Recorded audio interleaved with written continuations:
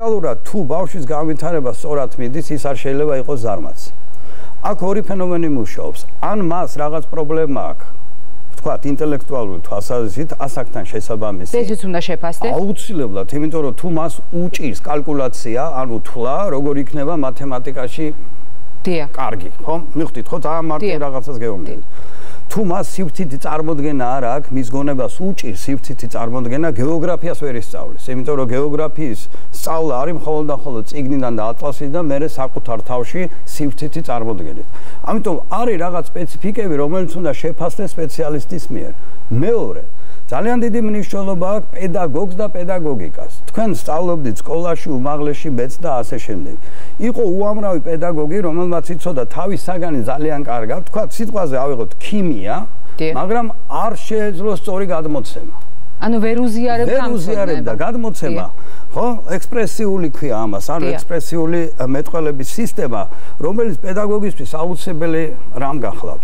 ამიტომ ბავშვს, რომელსაც არ ესმოდა და მას ჰქონდა უფლება, რომ ვერ გაეგო რაღაცა მასალა, ის გადადიოდა ყოველთვის ჩხუბზე და ესეთი ფრაზა, აქ რა არის გაუგებარი, რა უნდა ამის გაგებას. მივხვდით ხო რას გეუბნები? შესაბამისად, იმ ბავშვს ამ პედაგოგის მიმართ და პედაგოგი მერე უკან იწევა საგნის მიმართ უყალიბდება აბსოლუტური ნეგატივი. ანუ ის რაღაც ამას ჩაგრავს გარკვეულწილად, ეს კეტავს მასთან ურთიერთობას და ამიტომ ის საგანი ამოაგდო საერთოდ. საერთოდ ამოაგდო. ხომ? თქვენც მეც თუ რამე სკოლაში გვისწავლია და ნუ ახლა რამდენი წლის წინ იყო, აღარც ვიცი, აღარც დავითვლი, ახლა რამდენი წლის წინ იყო. ეს დღესაც მახსოვს. და თუ რამ არ გვისწავლია, ეს არ გვახსოვს. ხომ ესეა?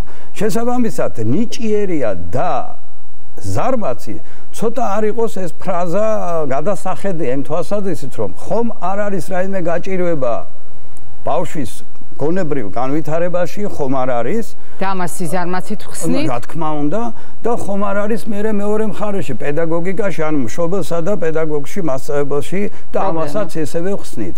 შემდგომში იცით როგორ არის? ამ ბავშვს მუდმივი ასეთი ძახილი, რომ ეს ხო ზარმაცია, ეს ხო ზარმაცია, თვითონაც იცით იყალიბებს, თვით შეფასება უკვე იცდება.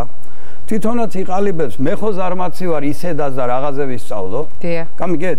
ანუ მე უკვე ეს ვითომ უბრალო რაღაც სიტყვები მის გონებაში ფიქსირდება როგორც ძალიან მძიმე ნეგატიური კლიშე, ასე ვთქვათ. იარლიყი, რომელიც მიაკერეს. რა თქმა უნდა, მიაკერეს და მე თვითონაც ამით ძალიან კარგად არსებობს. მე მოზრდილობაშიც იყენებს ამას რა. მე მაინც არ შემიძლია იცით, აი მარტივად რა გათოხნა. ეხლა მითხარით გათოხნას რა ნიჭი ჭირდება, არაფერი, ხო, მაგრამ უამრავი ძაღლს მე არ შემიძლია მაგის კეთება. და ამიტომ აღარ აკეთებს, ხო? მარტივად გითხარით თოხი, ხო, თუ რა მნიშვნელობა აქვს. შესაბამისად ხდება რა, სოციალურად მისი ადაპტირებული ფორმა, ანუ მას რაც აწყობს ისე აკეთებს და ადაპტირდება და მისი ინტელექტუალური მონაცემების რაღაცა დიდი პოტენციალი, რომელიც მას ჰქონდა, აბსოლუტურად იკარგება. იკარგება, რა თქმა უნდა, და ესეთ უამრავია.